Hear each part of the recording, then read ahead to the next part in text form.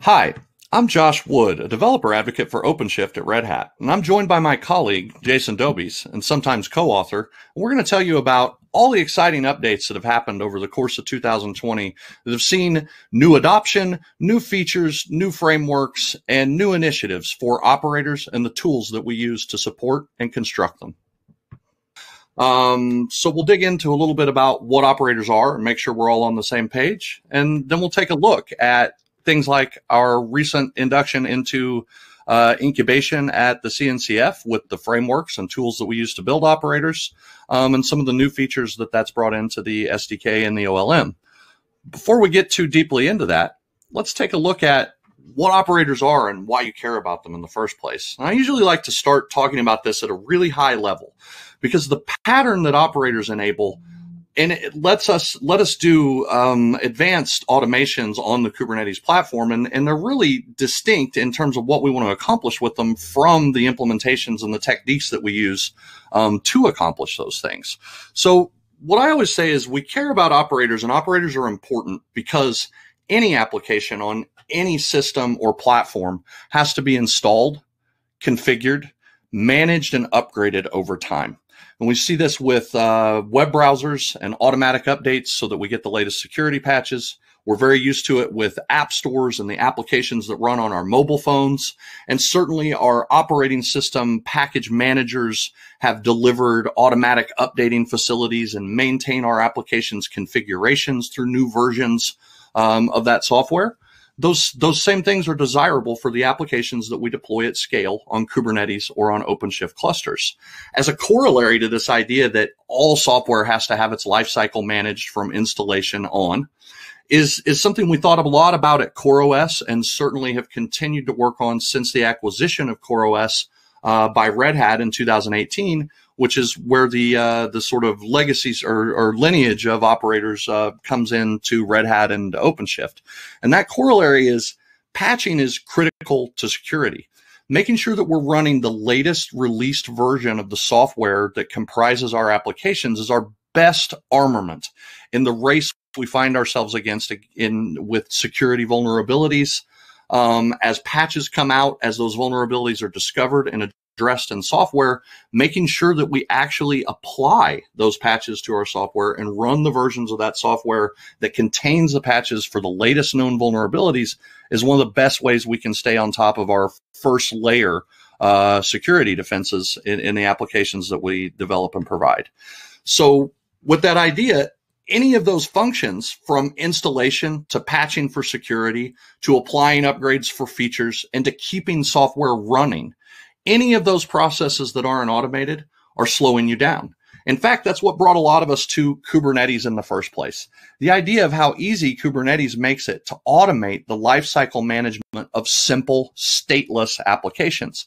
If you imagine a web server, all it does is listen for requests over HTTP and in return, file system content in response to the file named in that request to some HTTP client.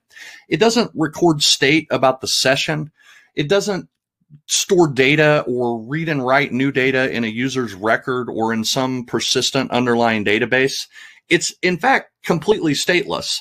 Any other web server can replace it. If that piece of software falls over, it's very easy for ourselves or for Kubernetes to automatically start running a new copy. If we want to scale from 1 copy to 3 or 5 copies to handle an increased number of users coming to our website or our service, that's also really easy for Kubernetes to do. In fact, we can scale a fungible, simple, stateless app like this up and down just by adding new copies, new replicas. We could say something like kubectl scale replicas equals 3 to go from 1 deployed stateless web server to 3 or 5 or whatever number we specify.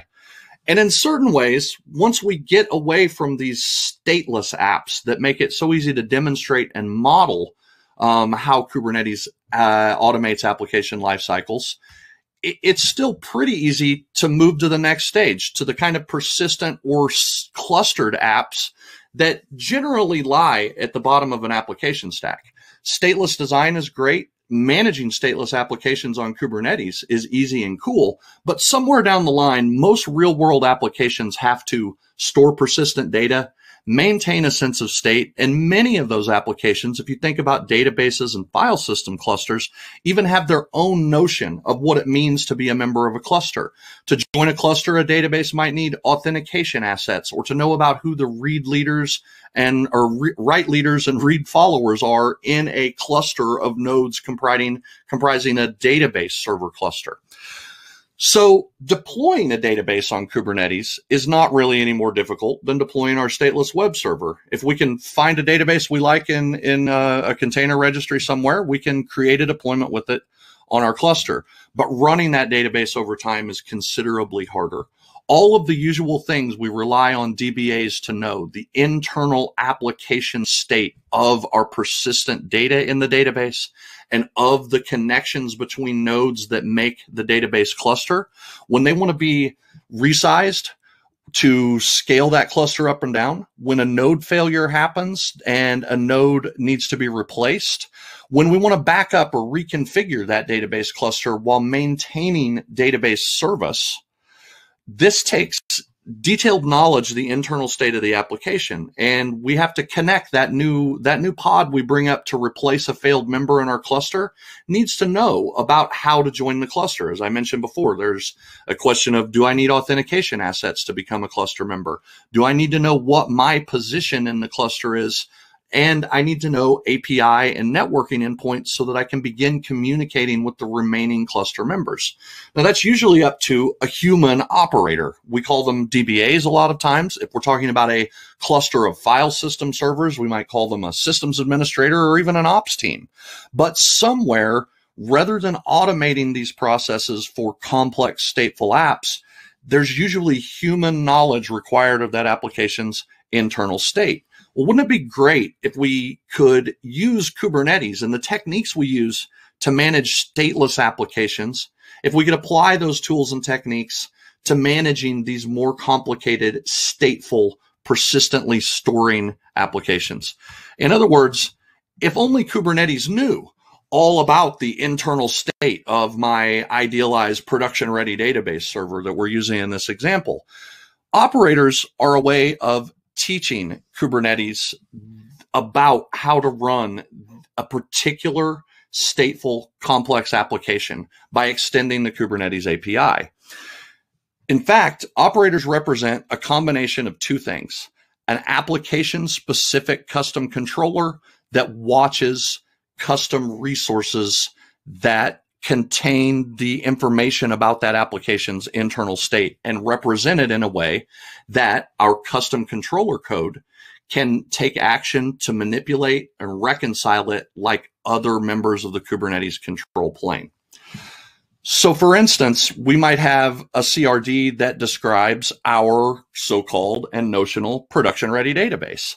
And if you look under the spec, you'll see a couple of fields here that are not usual standard Kubernetes API fields for a standard Kubernetes resource. Instead, you're looking at fields like cluster size and read replicas and even the version of the software that we want to deploy that are particular to our production-ready database for which we're constructing an operator and for which and whose internal state is represented by these custom resources. So you can think of operators as software site reliability engineers that manage the whole life cycle of complex stateful applications on Kubernetes clusters. So while Kubernetes is excellent at scaling your stateless web server up and down, perhaps even automatically in response to increasing or decreasing demand at given times, Kubernetes operators teach a particular cluster about managing the whole life cycle of a particular application. And in fact, that coupling is so tight that we often refer to the software that an operator manages as that operator's operand. So you can think of this combination of a custom controller with a set of custom resources that it watches, reacts to watch events, and takes actions to reconcile in the real world running on the cluster as the simplest definition of what a Kubernetes operator is. Now, pictorially, it looks a little bit like this illustration of our usual process inside of the Kubernetes control plane. We have this idea of a reconciliation loop that runs in response to changes that the controller's notified of by watch events. Instead of the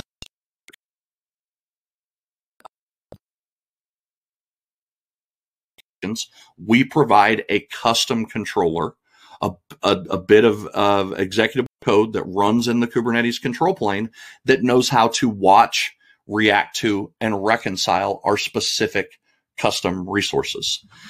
Now, because that's a pattern rather than a particular product or a specific technology, it makes sense for us to develop both the pattern and the tools and distribution frameworks we've built in an open way. And so the first bit of really cool news about operators that we can talk about happening in the latter half of 2020 is the donation by Red Hat of the operator framework to the Cloud Native Computing Foundation. Now, you may know the CNCF. It's a large array of projects under its rubric at this time that include CRI-O, the Container Networking Interface, Linkerd, Rook, and a lot of other software that's thought of as cloud native, and you might call it Kubernetes adjacent. Now that means that the CNCF, which is actually part of the Linux Foundation, is open, neutral governance for these products or projects that often have a lot of different vendors interested in them and leveraging them to build platform pieces or to extend platforms the way we use operators, for example, inside of Red Hat's OpenShift Kubernetes distribution as our way of extending, adding features to, and building atop the Kubernetes core of OpenShift to provide the day two enterprise features that product is all about.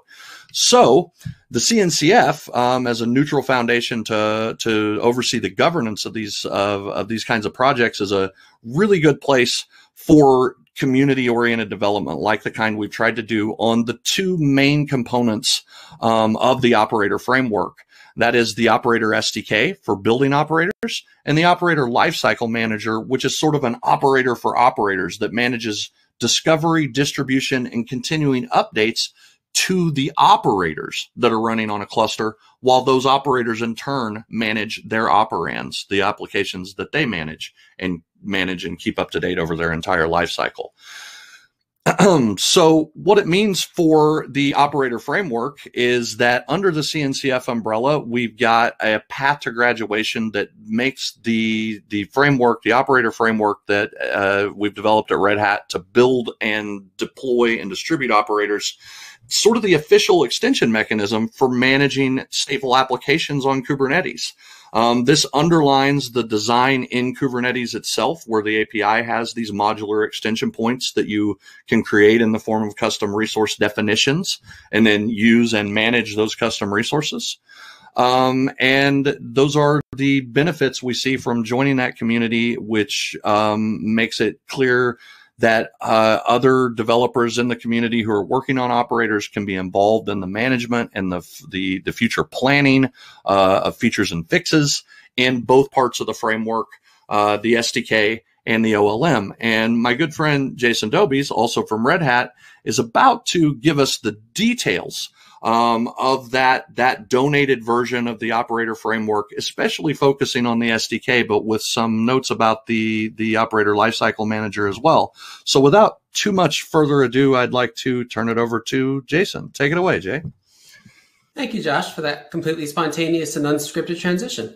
So he introduced the SDK and OLM, the CNCF, incubation and so forth. Let's talk a little bit more about the SDK itself.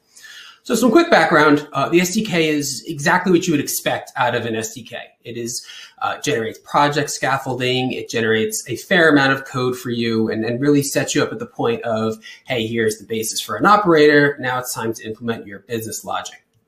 And then it has some build utilities for, you've done those pieces, you've tied in, you've tested as necessary. Now we can actually build this operator and ship it and make it usable. So this is a very high level overview of what the SDK does. But again, if you know what an SDK is in general, you have a pretty good idea of what to expect from it. Now the Operator SDK itself, and again, we're talking about this particular CNCF project, which is one avenue for writing operators or for facilitating writing operators more easily. Supports 3 different ways of assembling your operators. Going from right to left, actually, the full programmatic way supported in the Operator SDK is using the Go programming language. Not a surprise there. Everything in Kubernetes is written in Go. So the SDK will generate you a scaffold project with all of the necessary hooks inside of Kubernetes to register it as a controller and do all of the kind of tedious boilerplate bits and pieces that you need to do to establish your code as an operator, and largely leaves you at a point where it just says to do, implement your stuff here. And at that point, you have full access to everything that the Go programming language offers. Now, the SDK also has the ability to generate scaffolding code that will run an Ansible playbook or a Helm chart for you. So if you're already invested in those infrastructures and you're an Ansible shop, or you're very heavily invested in Helm and you don't necessarily have Go developers, you can absolutely still use the SDK. And the benefits there's a lot more than I want to cover in this talk, but everything in terms of the delivery through lifecycle Operators Lifecycle Manager to the interface using custom resource definitions. There are a number of advantages for taking your existing infrastructure and then using the SDK to bundle it into the Operator framework. So with that quick SDK introduction, we're really happy to announce that the 1.0 release came out a few months ago now, but still relatively new, especially in the grand scheme of about 2 years of really refining what CoreOS started with the operator pattern and figuring out the best way to create these tools and make it as simple as possible for developers to get started and to quickly iterate on their operator functionality. Now, the rest of these slides are going to cover some of the new stuff in 1.0, but I want to take a quick interlude and go back in history for a second. Now, I've been working with Commons for a little over 4 years now, and I've watched it grow from these fairly small, very intimate events to these very large, back in the days we used to get together in person, events that I would help organize and run as well. And it dawned on me recently that there's got to be a lot of people listening to this that came in on OpenShift 3 and OpenShift is enterprise Kubernetes and understood that messaging, which is fine. Absolutely stick with that messaging. But before that time, OpenShift 2, and I'm sure Diane is screaming right now because she would know better than me if Commons was still around in OpenShift 2, but I imagine we have a fair amount of new users in the past couple of years. OpenShift 2 was our own attempt at a similar type of concept. And those of you who were around back then will remember things like cartridges, and the other term is eluding me right now, but we had these concepts and we looked around the industry and said, you know what, this seems an awful lot like containers and an awful lot like Kubernetes.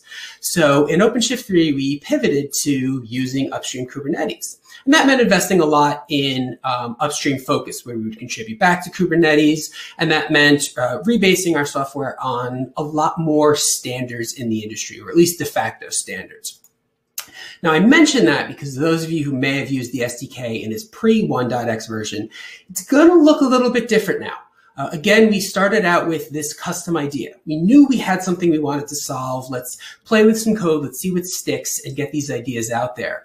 And as things started to mature for 1.0, or I should say in the road to 1.0, we looked around the industry and once again realized that we don't need to be competing with a lot of these upstream projects when we could easily be contributing to and really leveraging for the benefit of both the upstream product as well as ours.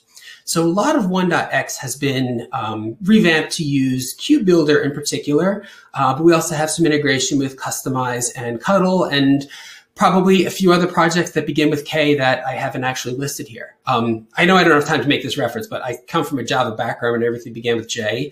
And 20 years into my career now, I'm seeing everything begin with K, and it's just this really bizarre parallel. Point being, 1.x is going to look a little bit different because we've done this rebase on top of Kubebuilder. And again, that's for a number of reasons, that we don't want to put up the perception of competing with these other projects. We really are attempting to work alongside them. So let's just contribute to Kubebuilder, let's make it as good as it can be, and then add in the extra features that we need out of the SDK. One of those contributions came in the form of a CLI framework where you can do plugins to the Kubebuilder. And we worked with the upstream and we got that functionality landed. And as such, the SDK 1.x has been rebased to now use plugins into Kubebuilder. So if you have an existing Kubebuilder project, or if you're just getting started and you're worried about, oh, am I buying into a particular type of project structure, or am I locking myself out of something in the future, you're not. this is compatible with everything Kubebuilder is going to do. So the project structure is going to look a little bit different than in the 0.x days, but it's more consistent with what other projects in the industry are doing. You'll see at that bottom, that list of commands, a lot of them use make now, which is, again, I've been in this industry long enough to kind of laugh at, oh my God, make is back. So you'll see some of the workflows may have changed, but all of the functionality is still there. We really just kind of gutted a lot of the pieces that we were duplicating or we could better contribute to upstream. So the project scaffolding, a lot of that came from Kubebuilder. A lot of these generation pieces that you're seeing in terms of the CRDs and the other files we use for OLM are based on top of Customize. So the other thing that we've added into the SDK is generation for a lot of the pieces necessary for OLM. And I remember from what Josh said, Operator Lifecycle Manager, or OLM, is effectively YUM. What YUM is to RPMs, OLM is to operators. Now, if you've worked with this in the past, you'll realize that there's a couple of files you have to hand jam on your own. And the CSV, you see it mentioned in the middle here, the cluster service version, represents your operator, but it is pretty verbose. And it did take quite a bit of manual effort to get created.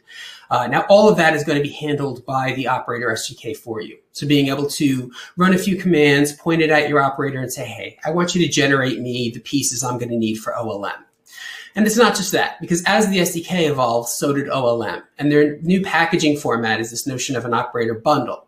This bundle is itself shipped as a container image. And in the future, that's going to use the artifact spec. But for now, it's simply a container image. And that contains the metadata pieces around your operator. And that's what OLM uses.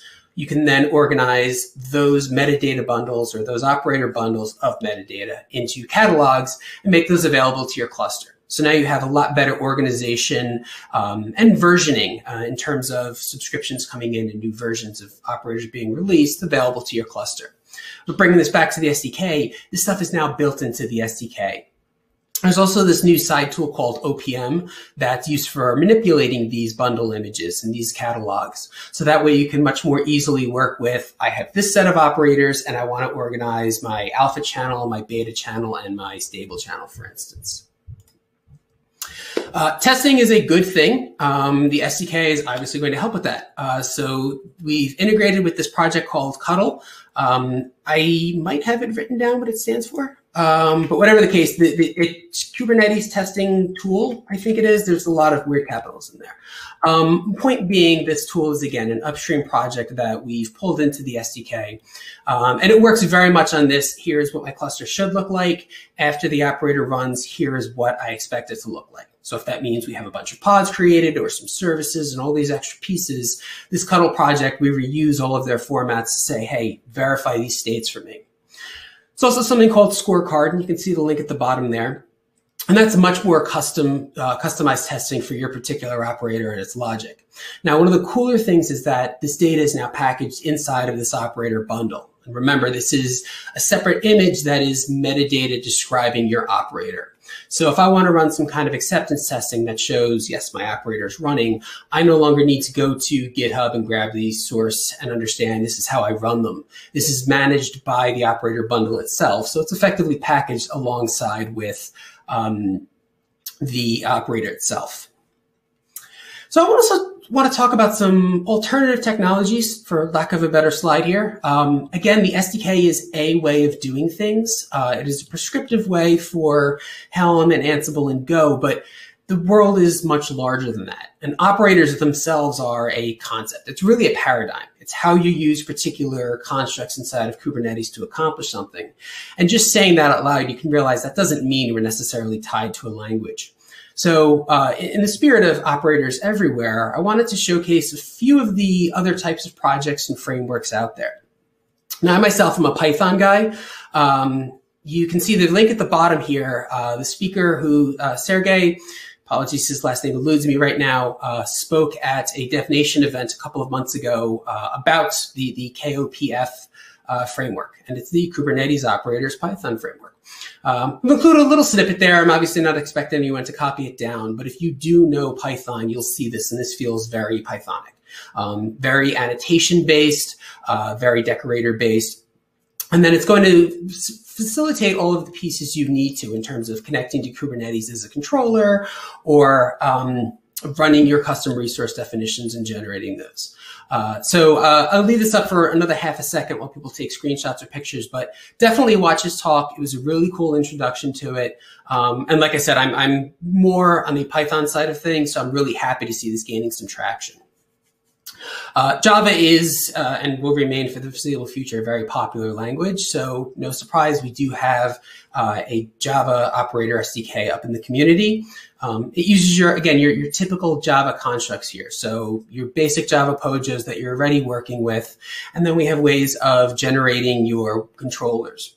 Now you'll notice here the interface looks a little different, and this is way too technical to go down in this talk, but this framework takes a vastly different approach than the Operator SDK does. That's not saying it's necessarily better or worse, but if you've done any work with operators so far, you may notice this delete resource and create or update that feels a little different, which is very cool. It shows the power of this as a paradigm, and it lets the language solve it as best applicable for its language.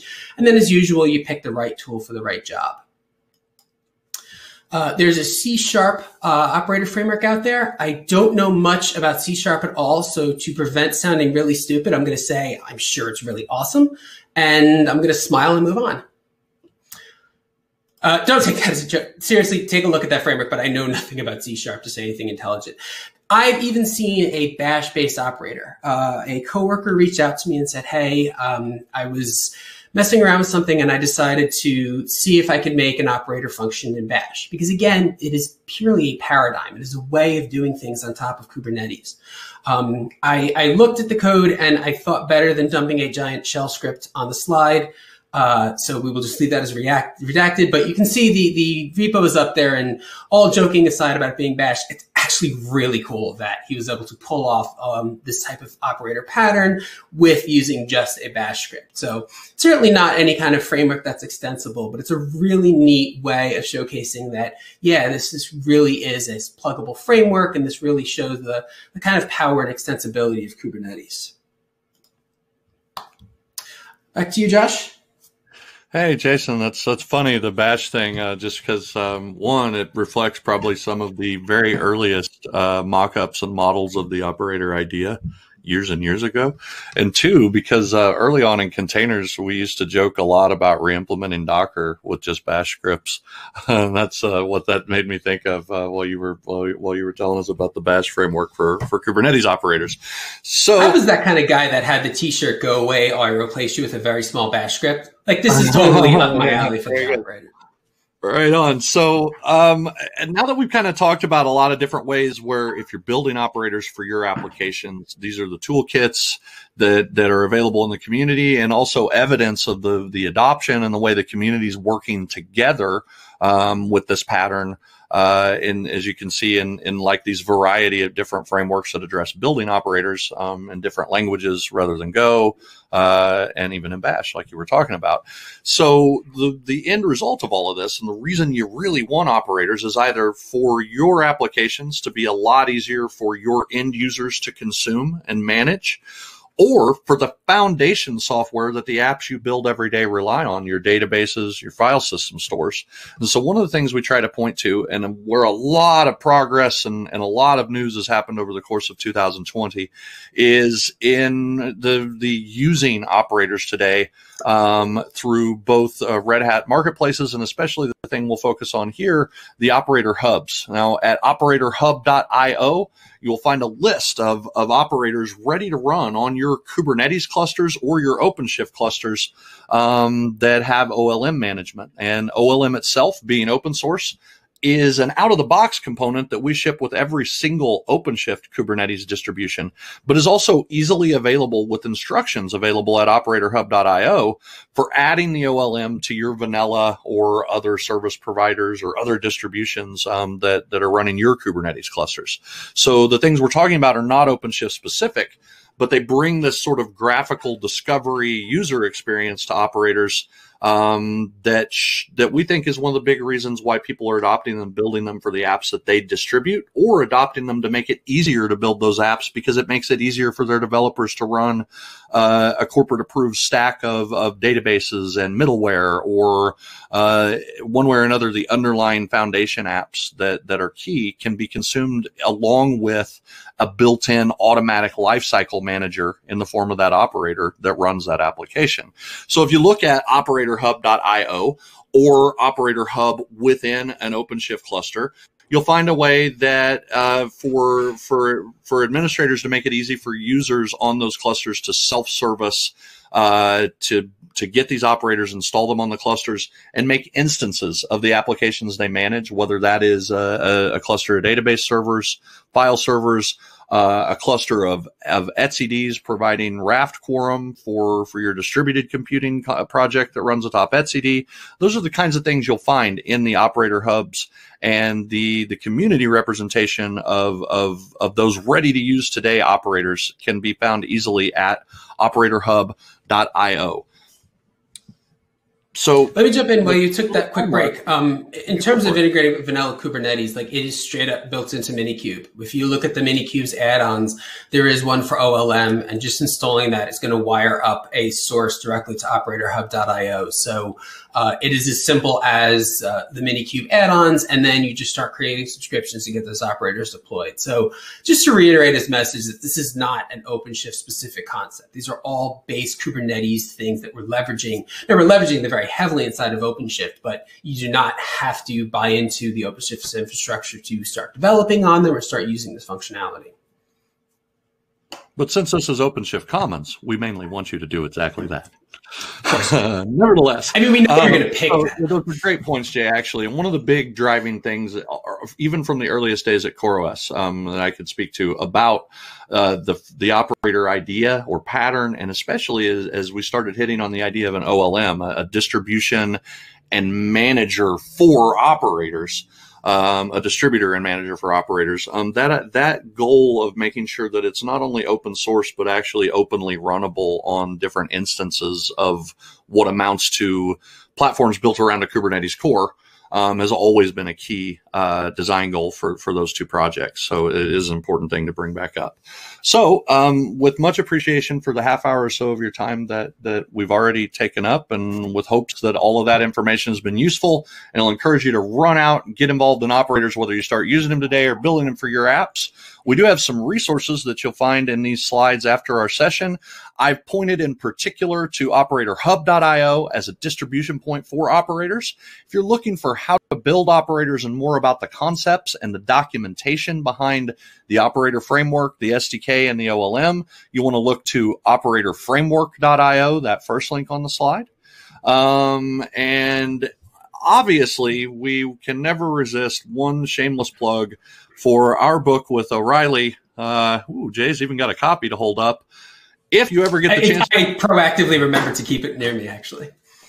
Right. Oh, and with a pen ready to sign it, just in case somebody walks in and asks for that. Of course. If you ever get to see us in person again, we'll be so happy to sign a copy of this book for you folks. But in the meantime, if you follow that bottom link, that bit.ly link there, that is a pointer to an edition, an electronic edition of our Kubernetes Operators book, available for free with compliments of Red Hat and OpenShift. There's also a few places we would point you to get in touch with the community. Since you're at a community event like Commons in the first place, this is probably going to be important and part of what you want to know about how to find operator framework mailing lists, how to find the GitHub repos that contain the operator framework and OLM source code, and how to join the Commons special interest group that addresses this idea of API extension and custom controllers, the operator SIG within OpenShift Commons. So with those few pointers, and hoping that you'll come out, find us, ask questions, and get involved in building and using operators, we've been Josh Wood and Jason Dobies. And we thank you very much.